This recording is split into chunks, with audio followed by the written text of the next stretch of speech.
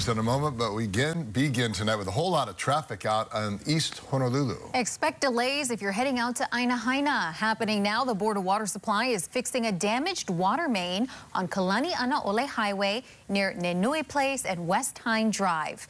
Crews closed one lane of Kalanianaole in the Cocoa Head direction since 7 o'clock. No word yet on when they plan to reopen that stretch of road, but again, expect delays and avoid the area if at all possible.